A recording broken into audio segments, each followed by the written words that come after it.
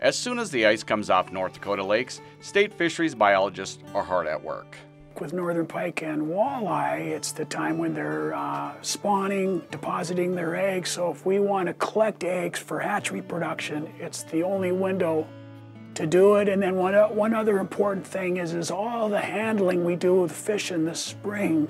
Because of the colder temperatures, we're able to do it with almost zero mortality to the fish. If biologists wouldn't take eggs from northern pike and walleye every spring, fishing in North Dakota wouldn't quite look the same as it does now. This year we have plans to try to produce and stock 10 million walleye fingerlings. And so you'd have no walleye production. You would have no walleye stocking.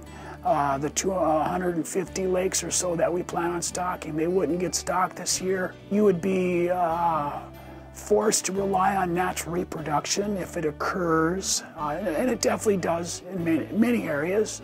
In some cases, not enough to support the fishery and things we do. There are many benefits for anglers because of the spawning and stocking process. We're able to try to sustain those positive, higher populations of fish so that the fish are actually biting when an angler goes to a lake. They catch fish.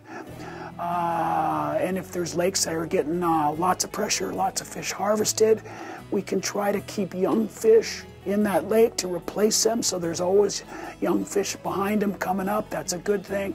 Fisheries development crews are busy making sure anglers have access to our states, lakes, and rivers too. The boat ramp's there, it's operational, it's all deployed, it's all ready to go, and so they can have a great fishing experience is the ultimate goal.